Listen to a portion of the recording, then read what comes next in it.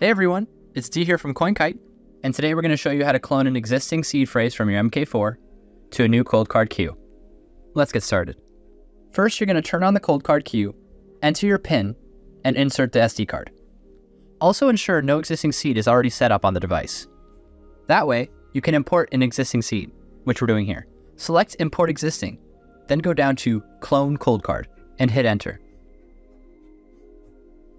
The device will then prompt you to insert the SD card, which we already have. It will then ask you to keep the device on, take out the SD card, and insert it into the Mk4. Once you've inserted the microSD card into the Mk4, you're going to want to go to Advanced Tools, File Management, and scroll down to select Clone COLDCARD. The device will immediately encrypt the necessary data and display Done when complete. Once it's done, then take out the microSD card from the Mk4 and reinsert it into the COLDCARD Q. It should still be powered on and displaying the same message. Select Enter to start cloning.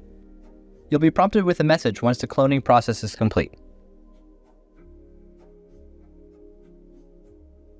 Select Enter and the device will reboot.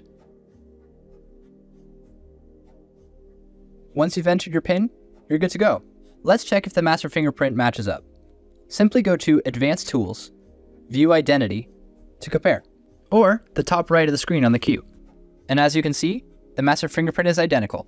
That means both of these devices have access to the exact same wallet, and that the cloning process was successful. Thanks for watching. For more information, go to coinkite.com.